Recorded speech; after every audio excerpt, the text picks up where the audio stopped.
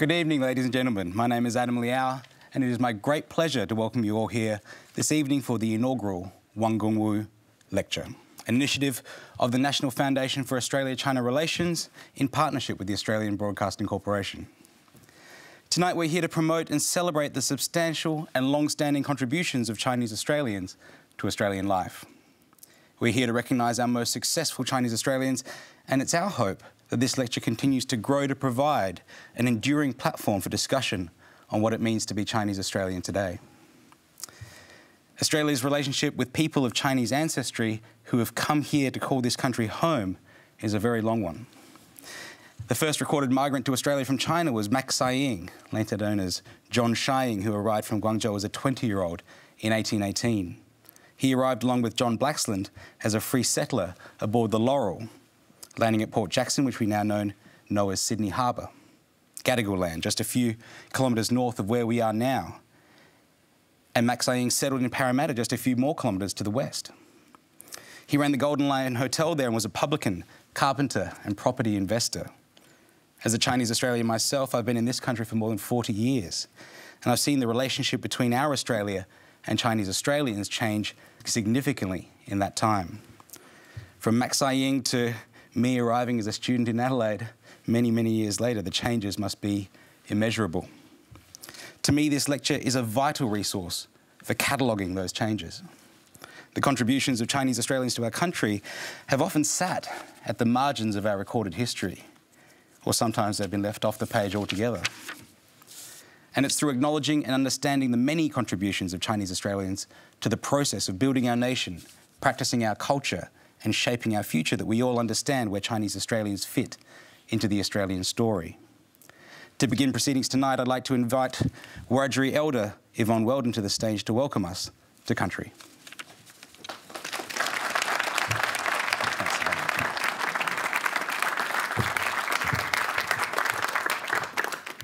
Good evening, ladies, gentlemen, sisters and brothers. As was said, my name is Yvonne Weldon, and I'm a Wiradjurin from Cowra, here in New South Wales. From the waters of the Clare, which later became known as the Lachlan, and of the Murrumbidgee Rivers. I am the elected Deputy Chairperson of the Metropolitan Local Aboriginal Land Council, who are the culture authority under the Aboriginal Land Rights Act for the land we're on. I'd like to pay my respects to all elders past and present, to all First Nations, to you, and the many ancestors' lands you travelled from. We're meeting here on Eora country. The boundaries of our traditional owners are embedded into the Earth's natural landscapes. The boundaries of the Eora are the Hawkes River in the north, the Nepean in the west, and the Georges River in the south. My people, the Aboriginal people, have been a part of this land for more than 65,000 years. We are the oldest living culture of the world. And wherever you travel across this beautiful continent of ours, understanding and entering the lands of nations, tribes and clans, this existed before all written words and all history, and it continues here today. And on behalf of the Metropolitan Local Aboriginal Land Council, the elders and the members, I welcome everyone to the land of the Gadigal. I acknowledge the Gadigal people whose spirits and ancestors will always remain with this land, our Mother Earth. Aboriginal people are inclusive from all across these lands, and we have hundreds of nations from this continent and across the globe. Whether you come here via foot, air or water, we welcome you. My people include everyone. We don't turn away. We honour all living things. This is who we are and will continue to be. We all are the fabric of this land, woven together with our rich cultural differences. We must work together to building and continuing a cohesive and a harmonious multicultural society that enriches the lives of everyone. And we all play an important part of accepting and celebrating our diversity. And we need to do this each and every day, bringing my people, your people, and all our people together. All of us can make a positive change to this country now and into the future. And we need to reflect upon the footsteps we're leaving to know where we're heading, shaping societies, countries we can be proud of. So whether it's through your work, networks or contributions, creating an inclusion, an acceptance and a resilience, all of us together can bring about positive changes to multiple generations, starting a healing to the past generations by declaring what should not have taken place. To the present day generations, giving us all hope and creating a future for the next generations, for everyone in this country. We are in this together and we can achieve positive change each and every day. No matter what walks of life we all come from, we all need to support each other, bringing out hidden heartaches to share and bringing us all a strength together. Think about the difference you can make today that will become the milestones of our future, all our futures. So let us all draw upon my people's spirits as we continue on our journey. May my people's spirits walk with you and guide you as we strive forward for us all. Again, on behalf of the Metropolitan Local Aboriginal Land Council, welcome to Gadigal land. This always was, always will be Aboriginal land. Thank you.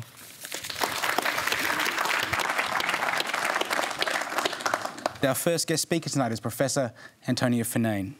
Professor Finane is an historian, author and honorary professorial fellow at the University of Melbourne. She is also a former student of Professor Wang. She studied history at Nanjing University, the city where John Yu was born and where Professor Wang was himself a student in the 1940s. Tonight she will share with us the story of Professor Wang, his life, his achievements and his significant contributions to the study of Chinese communities. Please join me in welcoming Professor Antonia Finane.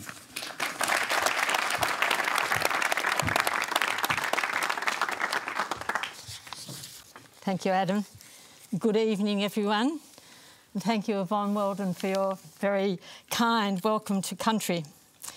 It is, of course, a considerable honour for me to be speaking this evening about Professor Wang, my esteemed PhD supervisor, a man internationally recognised for his contributions over a period of nearly 70 years to history, research and tertiary education in the Asia-Pacific. He holds the distinguished title of University Professor at the National University of Singapore, is Emeritus Professor at the Australian National University, has other titles, but between them they reflect the transnational reach of his life and his research. Between 1968 and 1986, he was head of the Department of Far Eastern History at ANU, and for a time also at ANU, director of the Research School of Pacific Studies. And in those years, he was mentor to many early career researchers, including numerous PhD students, of whom I was one, who went on to populate the history departments in Australia and overseas. He and his wife, Margaret, had a home among the gum trees in Aranda in the Canberra suburbs, which I think all of us visited at some stage. Their meeting, his children, Ming, May and Lan, and I think Ming is here tonight, so nice to see you. Yeah. Been a long time, Ming. Professor Wang's journey to Canberra was a roundabout one.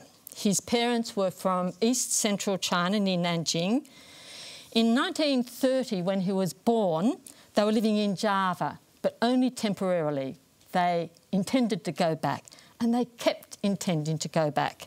They did return to China in 1936 briefly to see family, and then again in 1947, where Gangwu entered Nanjing University. But wars and revolutions kept interrupting their plans, and they finally ended up back in Malaya. Gangwu surrendered his Chinese citizenship and became a citizen of the newly created Federation of Malaya at almost the same time as the People's Republic of China was founded. So like many at that time, his family was tossed about on the waves of history, and that goes for his generation as well as his parents. So in 1968, 40 years after his parents had left China for Malaya, he and Margaret and the 3 children left Malaysia for Canberra. And that meant saying goodbye to the parents, but they too intended to go back, like their parents before them. And it was quite a while before the trajectory of their lives were to change. But 1969, with the outbreak of anti-Chinese riots in Malaysia, it became more and more difficult to be ethnically Chinese in Malaysia. In the middle of the 70s, the whole family acquired Australian nationality. Those who have taken up new citizenship know that it can entail a mixed sense of gain and loss. In a public lecture last year, Gang Wu, born in Dutch East Indies of Chinese parents, long-term Singaporean resident of Australian nationality, reflected on how grateful he was in the 1950s to feel a sense of belonging in Malaysia, with roots in Ipoh, where he grew up. He called the first volume of his autobiography, Where is Home? And with the title of the second volume, he seems to have answered this question, home is where we are. And judging by the front cover, it sort of meant where he and Margaret were. But Ipoh did have these strong claims on him. As a student in the University of Malaya, a young Gang Wu saw his purpose as nation building, and that nation was what became Malaysia. His MA thesis was on early Chinese trade in the South China Sea, which is to say the ancient history of a phenomenon that helped build the Chinese communities in Southeast Asia. As a postgraduate in the School of Oriental and African Studies in London, he turned to the study of a more China-centred study, the problem of unity and division in China. He chose to study this problem in the context of quite an early period of history. And if you want to read about this in English today, you still have to go back to his 1963 book from thesis. The pull of the South Seas, however, remained strong for him. Southeast Asia, Oceania, the Chinese communities outside of China. And we can see it in the names of his other books and collections of essays. A Short History of the Nanyang Chinese, Southeast Asia and the Chinese, Community and Nation, China and the Chinese Overseas, the Chinese Overseas from earthbound China to the quest for autonomy, and so on. His appointment to the ANU in 1968 was as an historian of China, but it was the push and pull of China and the non-Chinese world that has consistently interested him. He's thought and written a lot about what it means politically and culturally to be both Chinese and something else, Chinese Indonesian, Chinese Australian.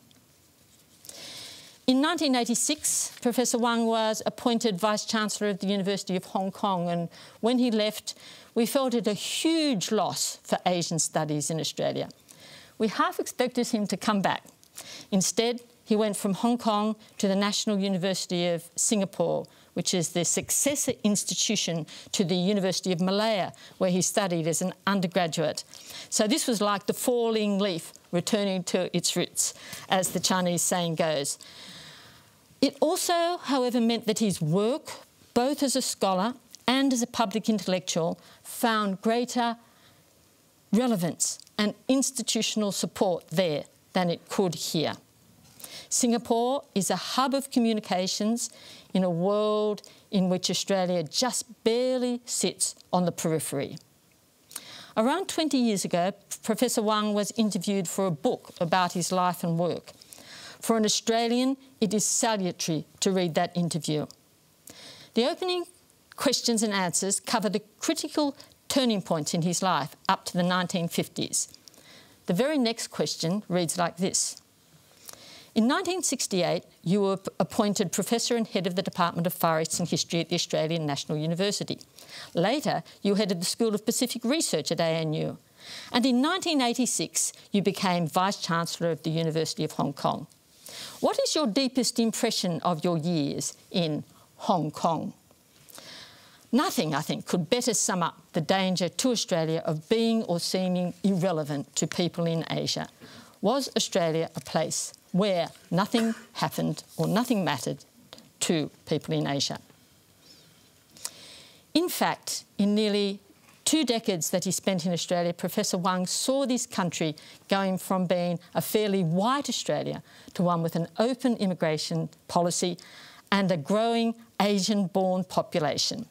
He took a deep interest in his new country, one that he retained after his departure in 1986. In 1992, a new edition of his 1982 book, Community and Nation, was published, expanded with 4 important essays on Australia, Asia and Chinese Australians. This reflected not only his personal experience, but also the fact of Australia's conscious pivot to Asia. And right now, when another Malaysian-born Chinese Australian has been hard at work building up Australian relations with Pacific countries, it's illuminating to read in a later essay by Professor Wang of the formative influence on him of his time as director of the Research School of Pacific Studies at the ANU. That brought him face to face with something called the Asia Pacific. He writes, "That stint as director determined the parameters of my life and work for the next 4 decades." Professor Wang's life and work have been recognised in numerous publications dedicated to him and awards.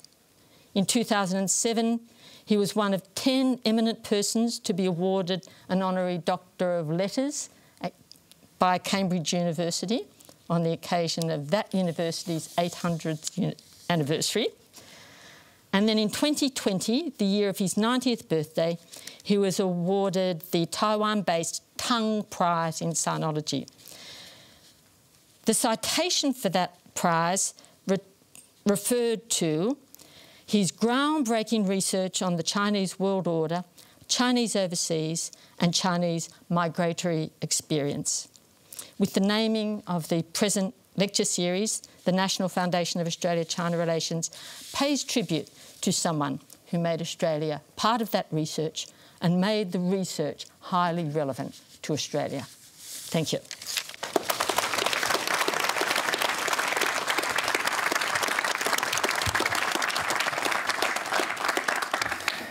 Thank you, Professor Finane. What an incredible life and legacy Professor Wang has built. This brings me to our keynote speaker for tonight, Dr. John Yu, AC. Dr. Yu has led an extraordinary life, both as a medical professional and as a strong advocate for Chinese Australian communities. John arrived in Australia from Nanjing as a toddler, carried ashore by his uncle's friend, Earl Page, who would go on a few years later to become Australia's 11th Prime Minister. And John grew up with his extended family in the Sydney suburb of Summerhill. He studied medicine at the University of Sydney and embarked on a successful career in paediatrics, rising to the position of head of medicine at the Royal Alexandra Hospital for Children in Camperdown.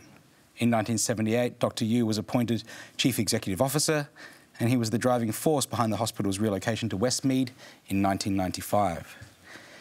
In addition to this, Dr. Yu is an expert on Southeast Asian art, and he created a best practice paediatric hospital that integrated art, design and high-quality medical care for the benefit of young people.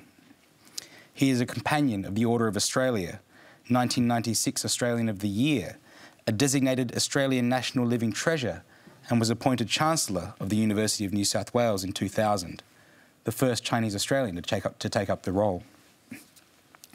Dr. Yu has made an invaluable contribution to Australian medicine, education, art and the quality of life for thousands of Australian children throughout his career as well as in his retirement. In the recent years that I've known John, I've been privileged to share in his wisdom, advocacy and mentorship, most recently as we served together on the board of the soon-to-open Museum of Chinese Australians, from which John only recently retired from his position as Foundation Chair.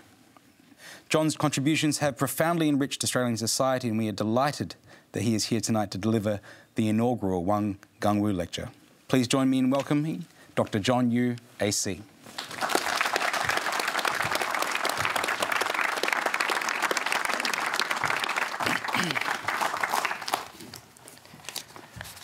Thank you very much, Adam. May I commence by adding my acknowledgement of the people of the First Nation, the guardians and custodians of this land. I'm grateful to Adam for his very generous introduction, and to Professor Antonia Finane for reminding us about the enormous debt that we owe Professor王赓武. In preparing for this talk tonight, I of course listened to the many lectures that Professor Wong has given over the years. And I have to say that his scholarship and the clarity of thought that he demonstrated have done absolutely nothing to lessen my humility and reticence in standing here before you to deliver the inaugural王赓武lecture of the National Foundation of Australia-China Relations and the Australian Broadcasting Commission.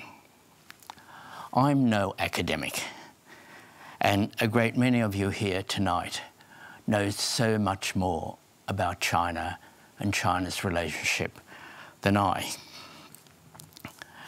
I'm no China scholar, but my charge from the National Foundation has been to describe to you what it was like being Chinese growing up in Australia, which in the gold fever days adopted a policy of active migration discrimination, and which then morphed into the White Australia policy. But firstly, I need to say something about my family, notably my mother's family, for it is the Youngway family that raised me and defined my values. My 4 grandparents were all born in a small village just north of Guangzhou. They were Hakka, all 4 of them, and I believe that they were all Christian. My grandfather, Zhou Rongwei, and he was listed by migration when he arrived as Zhong Youngwei, and I guess that name sounded a little bit like that. And at least he was sensible enough not to challenge the immigration authorities, and thereafter took the name of John Youngwei. Even though we may not agree with migration as was practiced in those days, he made his way to the Ballarat goldfields of Victoria. His departure from China occurred just after the Taiping Rebellion, when the national government was exacting retribution against the people, the millions who had risen against them during that rebellion. I suspect my grandfather was a refugee from that persecution. I like to think so anyway. He doesn't seem to have been a very successful gold miner. And very shortly after was recorded as being involved in the community work of the Presbyterian Church on the goldfields. He later undertook studies with the Presbyterian Church and was subsequently ordained in the church. He then accepted a call by the church to establish the Chinese Presbyterian Church in Sydney, and I guess that's why I'm here today. The missionary work of the church entailed a lot of community work. It was more than just teaching Christianity. The church was very active amongst the recently arrived poor and struggling Chinese migrants. He chose to work with the poor rather than the rich established Chinese society of the time. Now, when he arrived, there was another group in Sydney doing very similar work, and that was the Kuomintang. And the KMT was very active in community outreach. And it's little wonder that the Presbyterian Church in Sydney and the KMT didn't work together and develop a lot of common policies. My father, Yu Zhanyun, was the Southeast Asian representative of the KMT based in Jakarta. And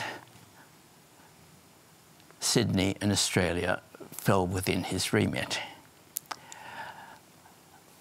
Quite expectedly, he got to know the Youngwei family, and soon after married my mother, Carrie Youngwei, who was the youngest daughter of that family.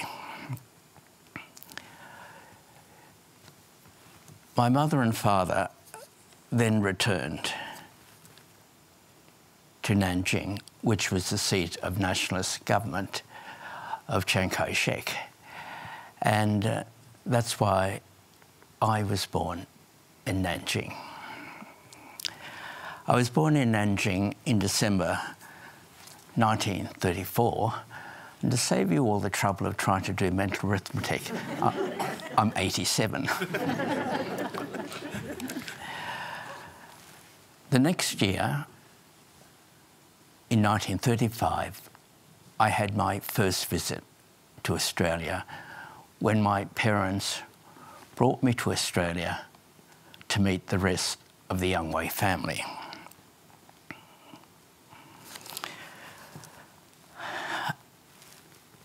I next came to Australia in the latter part of 1937 when the Japanese invasion of China, Manchurian China, reached Nanking. And my sister, my mother and I were smuggled out of that city when it was under siege by the Japanese.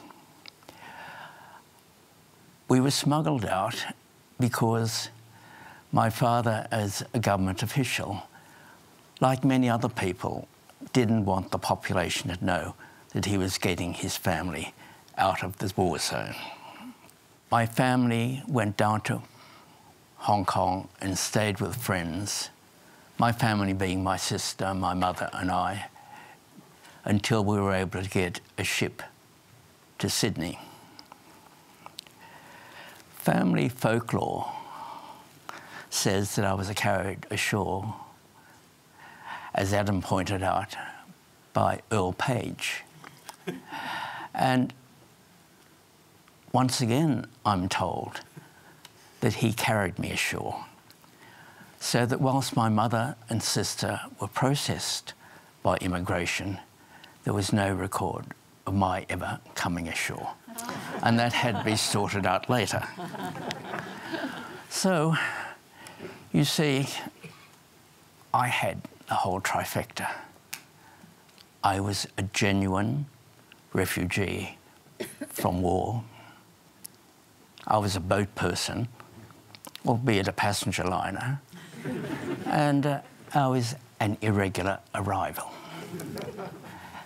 And I often think that we, Australia, needs to think more about how we treat migrants, and especially refugees.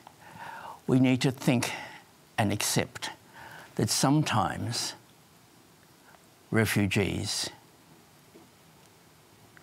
might have something to offer this country, and very often some of us might be able to repay that debt in a very positive way by the way we live. I grew up in my grandfather's home in Summerhill. My mother, my sister and I were supported by my mother's family. And that actually had a significant effect on me, because whilst we were very much loved, I knew that we were being totally supported by my mother's family. That gave me a certain sense of obligation to this family and the need to, in some ways, repay them. My early childhood in Australia was when Australia was at war, and China was an ally against Nazi Germany and Imperial Japan. And I think that China, being a wartime ally, did in fact affect the way I was treated by other people.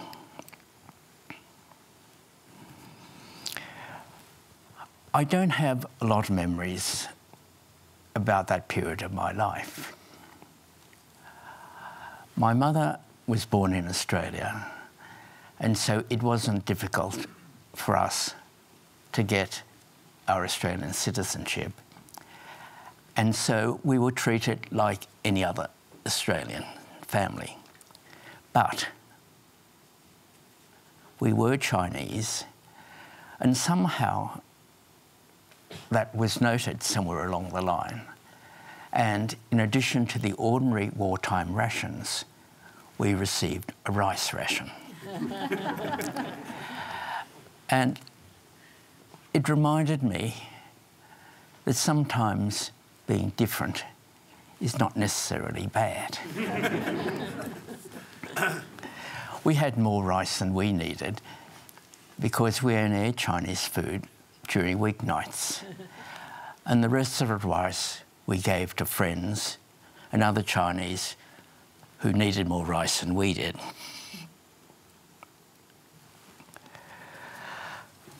Did I suffer from discrimination?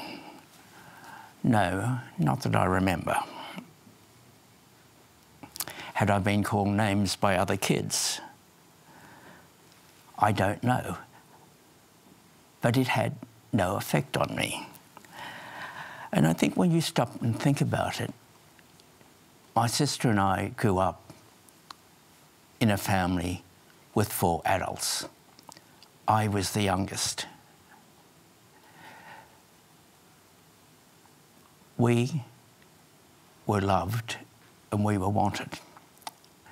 And as a paediatrician, I quickly realised that being loved and wanted is terribly important to children. It's terribly important in their having good feelings about themselves and having self-conscious and not being self-conscious of any difference. And so if anyone did call me names, I wasn't aware of it, and it certainly didn't affect me or matter to me. I think in retrospect, it clearly was, but as I said, it had no effect on me, and I was lucky about that. But there was discrimination when I grew up. We lived in a very ordinary street in Summerhill, but we had lots of friends, and they invariably came and played in our home. I guess because I always had lots of lollies at home, and my mother was very generous in sharing it with other children. But I do remember a neighbour stopping me one day and saying I shouldn't play with a particular boy. And when I asked why, she said, they're Roman Catholics. We were Presbyterian, don't forget, so that... but it is interesting that the discrimination which was pretty rife in Sydney at the time, didn't necessarily affect people of other races and other people who were different. I'm certain, though, that that discrimination went two ways. And whilst I was welcome in Catholic families, and I had a lot of Catholic friends, they probably felt, in a broad sense, the same way as Protestants that my Protestant neighbour felt about Catholics. I went to Summerhill Public School and later to Fort Street Boys High School. Again, I did not recognise any discrimination against me, and I'm pretty sure there was none. At Fort Street, there were around 2 Chinese boys in my year. But when we reached our senior year, we were both elected by the students and the masters. We had one mistress, a French teacher, but we were both elected prefects. Again, race was not relevant. Where race became relevant was that, being Chinese, I was small. And in wintertime, when I was initially made to play rugby, I had great troubles. But at least there was sensitivity amongst the teachers. And one day, one of the sports masters said to me, "You don't like playing rugby, do you?" And I said, "No." And he said, "It's no problem if you'd rather spend the sports afternoon in the library." And I did. And it actually was never held against me by anybody. That's why I talk about difference not necessarily being bad. And I'll come back to that at the very end of my talk. The memories I have about discrimination are only those. And I can honestly say that I was personally never discriminated against. But that doesn't mean that Australians aren't discriminatory. You will all remember in the early days of COVID how Asians were abused in supermarkets by other people. And I say other people because they weren't necessarily Australians, but they were abused. And that was because there was this talk about it being the Chinese disease. It was description given by President Trump. But I'm pleased to say that our government and our community very quickly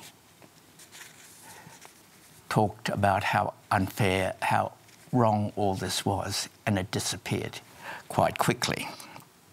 My student days at school and at university were happy, fulfilling times for me.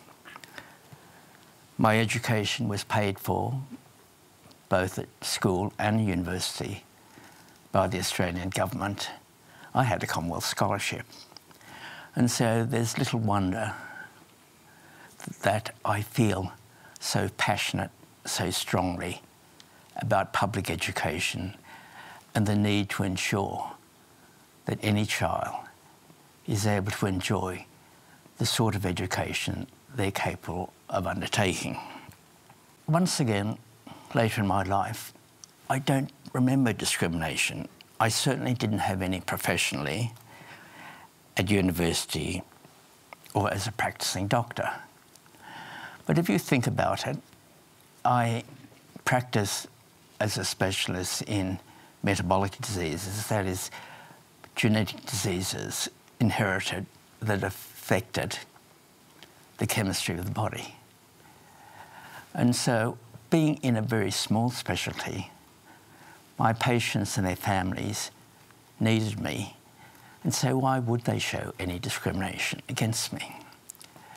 And I think this goes largely for the caring professions, that if you do something for your community, then it is extremely unlikely that the community would act differently or be different to the way they treated you.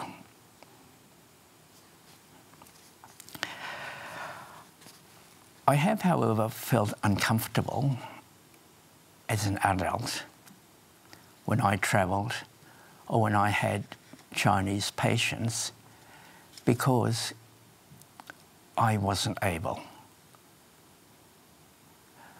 to talk with them, because I can't speak Chinese. And that goes back to early childhood days when my parents, my family, were determined that I should grow up to be a good Aussie. And they tried to avoid talking to me in Chinese. It took some while for us all to recognise the extraordinary ability that young people have with language, and how talking to me in a second or a third language would never have compromised my acquisition of English. My family did other things in trying to make me a good Aussie, so that when I was 12, every Sunday night, I was given a glass of scotch. And I was told that if I was going to be accepted in Australian society, I needed to hold my grog.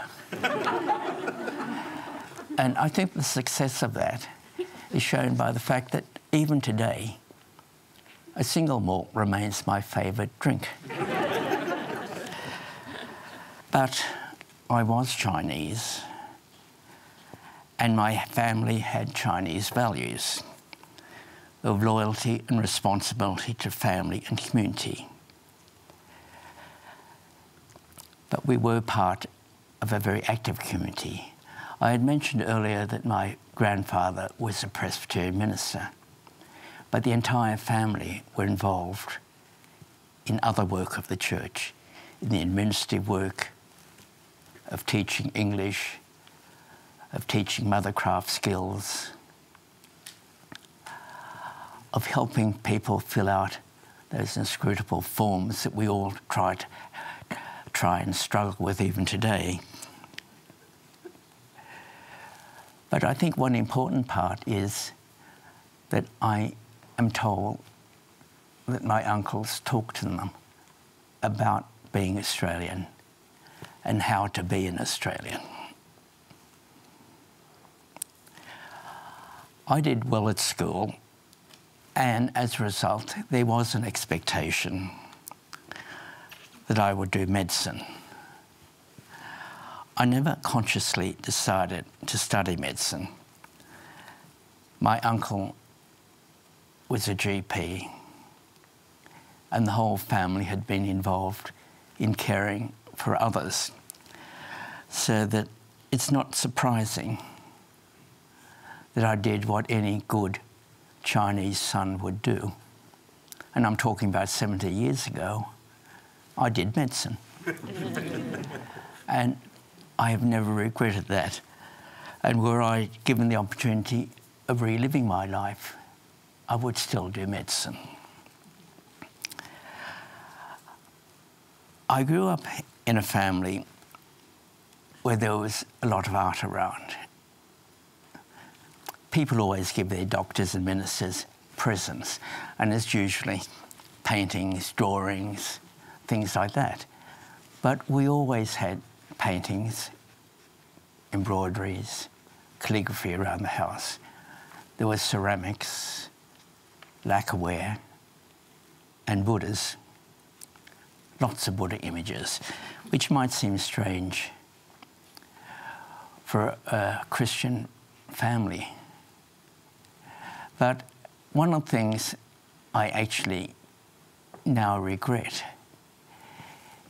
is that a a lot of Buddhists converted to Christianity by my grandfather gave him their Buddhas.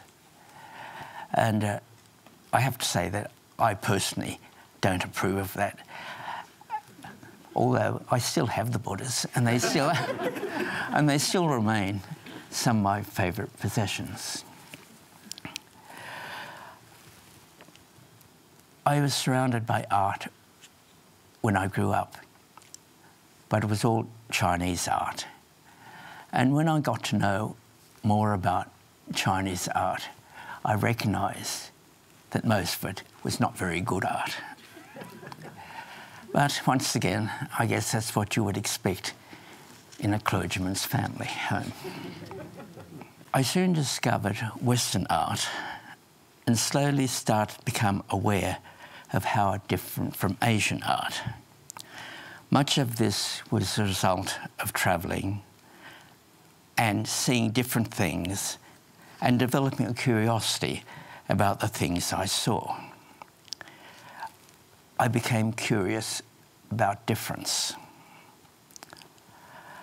I find it interesting that I have returned again to the concept of difference, to try and understand why things are different and why, by and large, we all like difference, be it food, art, music, or the things we believe in. If we are to value life itself, we need to be able to celebrate difference and embrace the excitement of discovery. Art and music became important to me and allowed me to relax and cope with the worries and stresses of work and after work.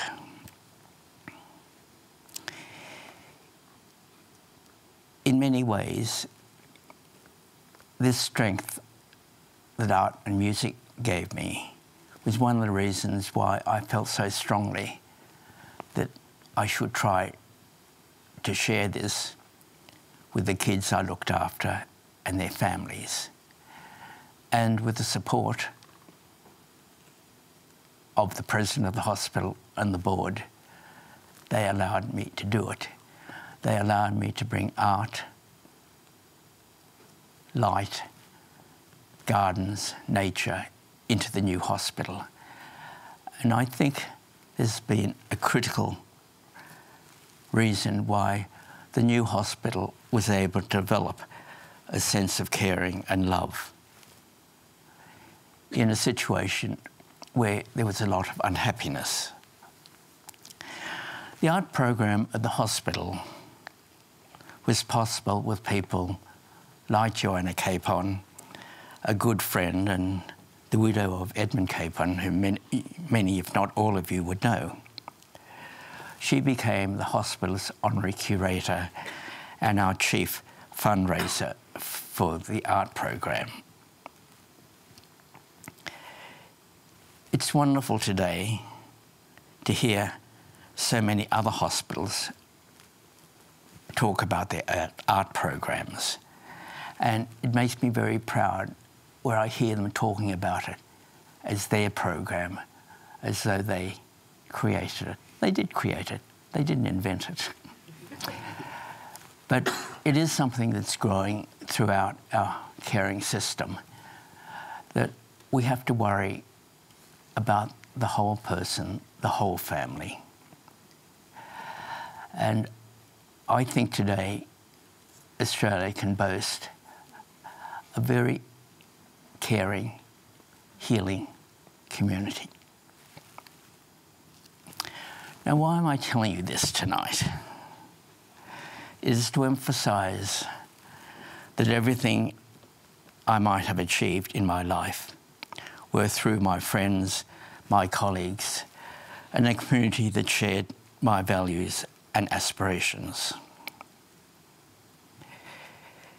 It has been about working together. My faith, my ethnicity were and are totally irrelevant. Australia has embraced cultural diversity.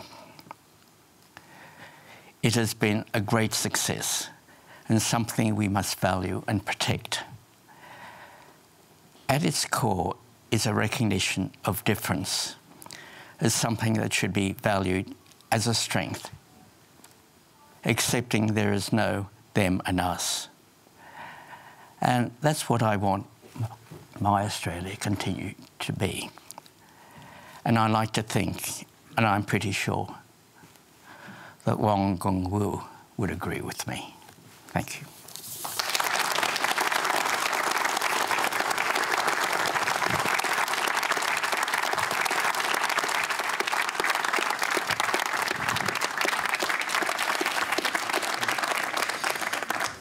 Thank you very much, Dr. Yu.